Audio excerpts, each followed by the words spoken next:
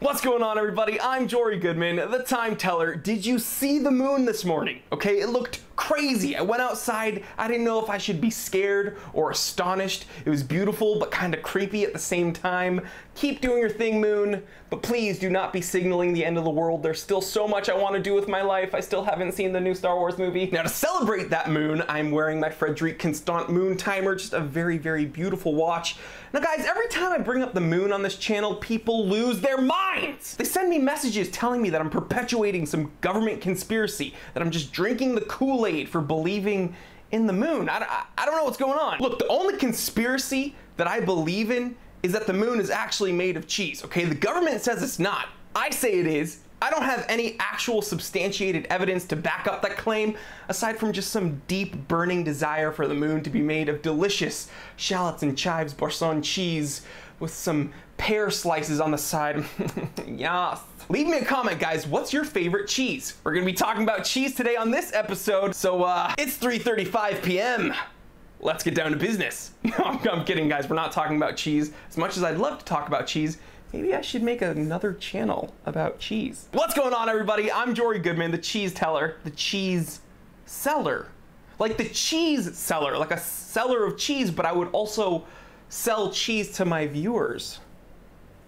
Oh my God. We're actually gonna be talking about the 20,000 subscriber giveaway. Guys, if you've read the title of this video, you already know what I'm giving away, but I'm gonna be giving you guys a Vostok Amphibia, a watch that has a deep cult following. I'm actually gonna be reviewing the watch when it comes in. Unfortunately, I don't have it shipped to me yet, but when it comes in, I will do a short review and talk about the watch you will be getting. But also part of that giveaway will be one of these GearBest.com watch toolkits. Now, as I told you in a prior episode, a company called GearBest.com sent me a bunch of watch tools that I in turn am going to be sharing with you guys. Now, one of them is this pretty well-equipped watch toolkit. I'm gonna be opening it up right now, reviewing it, telling you what's inside and how it'd be useful. Now, you know the expression, it's better to have one and not need one than to need one and not have one. People use this expression when they're talking about first aid kits or fire extinguishers or even firearms.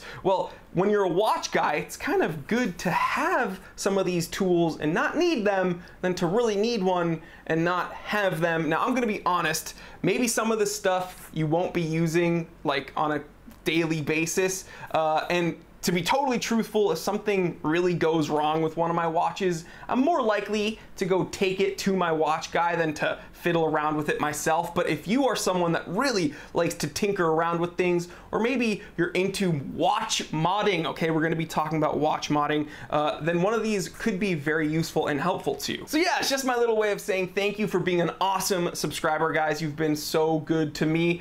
I want to give something awesome back to you, so I'm giving away a brand new Vostok Amphibia and one of these very cool GearBest.com watch toolkits. Now, I'm going to be telling you how to enter the giveaway at the end of this episode, so don't miss it. But if you don't want to wait for the giveaway and you want to buy one of these GearBest.com toolkits, I'm going to be leaving links in my description below. You can buy these there at GearBest.com for incredibly cheap. But for now, why don't we crack one of these babies open and see what's inside. All right, so when you get the toolkit, it's going to look a lot like this. It's kind of like a little nylon taco here. Just open it up and here's all the goodies. Okie dokie, so when you first open up one of these watch toolkits, there's gonna be some things that every watch guy has probably used before and is fairly familiar with.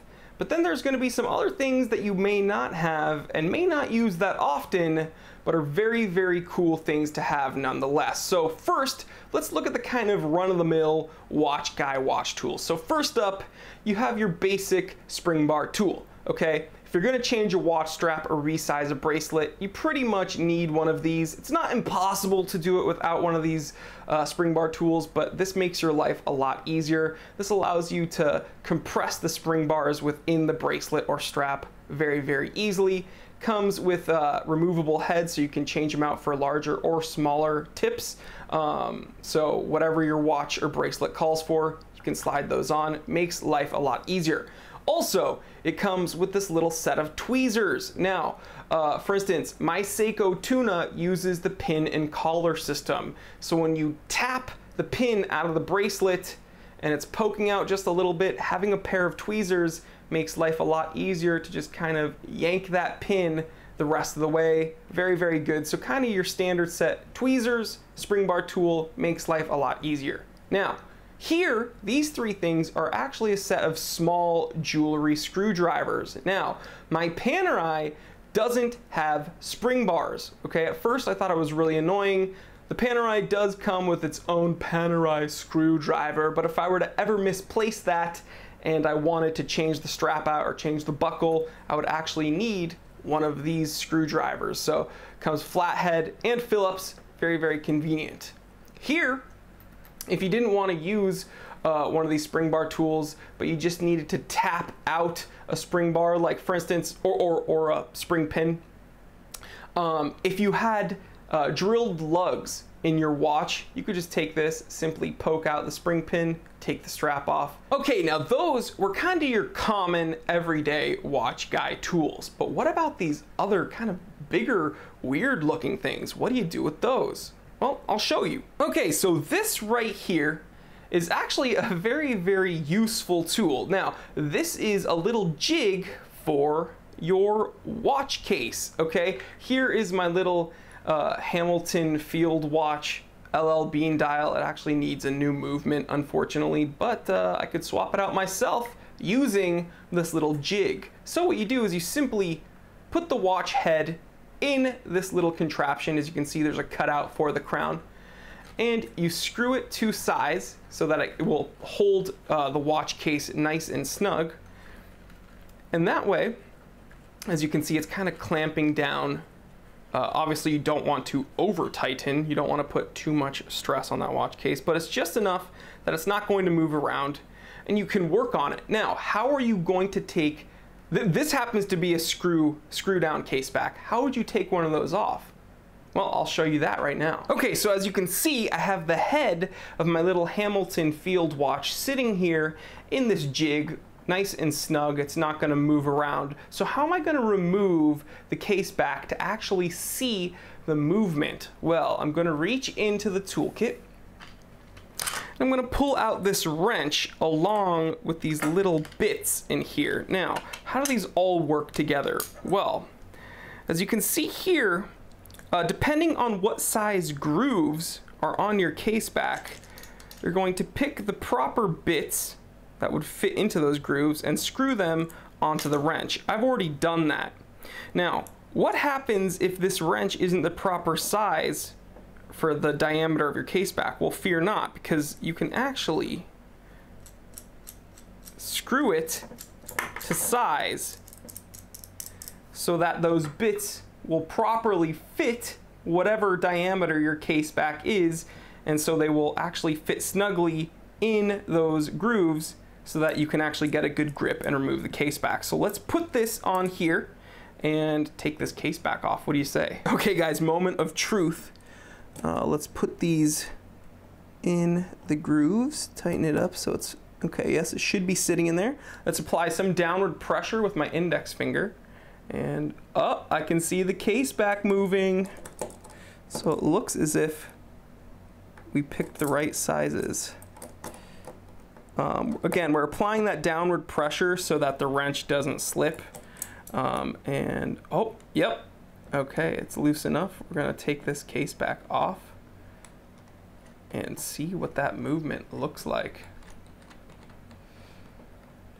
Da da da da! Looky there. Look at that, guys. Let's get a close-up. Very cool to see this, huh? 17 joules, Swiss made. The movement of my little Hamilton Field Watch LL Bean dial. Yeah, this little jig made it a lot easier than if I were to hold the watch by hand, because this watch is solidly in here. It's not going anywhere. It's not gonna slip. I would much rather use one of these than to hold the watch when I'm removing the case back. So very, very cool tool there. Swiss made. But then look what I saw on the case back. Wah, wah. Where is it? Case made in Hong Kong. Hamilton, what are you doing? This watch is from the 90s. I'm sure Hamilton still makes their cases in Hong Kong though. I don't know if that's changed. Someone fill me in. Where do they make their watch cases, guys?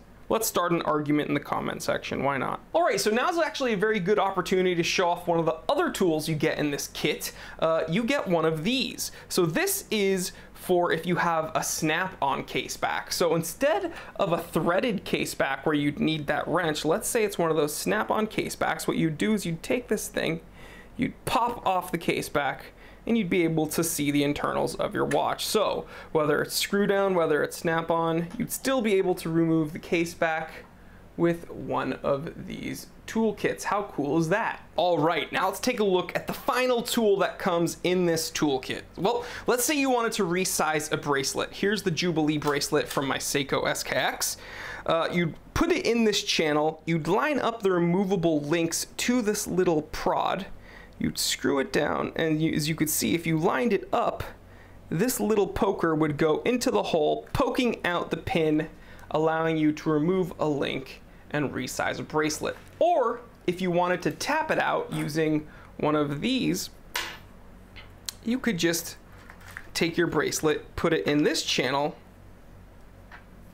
take your tool and tap them out that way. So you have multiple options here. I don't know if I would use this one. I'm more of a fan of tapping them out by hand, but it's a nice thing to have and it gives you some options. So all in all, a very well-equipped little toolkit. But let me know what you think. And there you have it, pretty well equipped little toolkit here. Now, again, you might not be using all of these things in here on a regular basis, but if you're gonna be resizing a bracelet or changing out a watch strap, one of these would be very, very useful to have. Again, links to these in my description below. And please get excited for that new Vostok Amphibia. So how do you win these things? Well, first, I want you to like this video. I want you to subscribe to this channel if you haven't already. And I want you to follow me on Instagram at The Simple Consultant. Very, very important. There's a ton more content over there, some behind the scenes stuff, and you get some awesome pictures of sneaky things in my collection that I haven't shared here yet. So please follow me there. And finally, I want you to comment under this video telling me what's your favorite watch of mine that you've seen in my collection so far. And it's as simple as that. One of you guys could be walking away with a brand new Vostok Amphibia and one of these awesome GearBest.com toolkits. Guys, thank you so much for being a subscriber. Again, this is like 102 episodes in, so we've covered a lot of ground in a very short period of time. This is month 7, I think. Thank you guys so much. This is just moving so fast. I'm having so much fun. YouTube has quickly become a very important part of my life. This channel is, I don't know, it's just a very fun thing that I look forward to doing every day, and it's all because of you guys. You guys are awesome. Big hug. Thank you so much, guys. I love you. Seriously, each and every one of you, I love you. Thank you so much. And if this is your first time joining us here on the Time Teller channel, I want to say welcome. You've joined in at a very cool time. You can still enter this giveaway if you subscribe, if you follow me over at The Simple Consultant on Instagram, if you like this video, and you comment telling me which one of my watches you've seen so far is your favorite. I'd love to hear from you. And yeah, I want to urge you, please click that subscribe button. It takes 1 second and it helps me out a ton. And while you're at it, you can click that little bell icon so you do not miss an episode of the Time Teller. There's just so much more awesome content on the way and you don't want to miss it. I'm telling you guys, please like, comment, and subscribe. Share this with other watch enthusiasts, other people that you think would enjoy this. I'm Jory Goodman, the Time Teller, and always remember, I didn't invent time. I just tell it.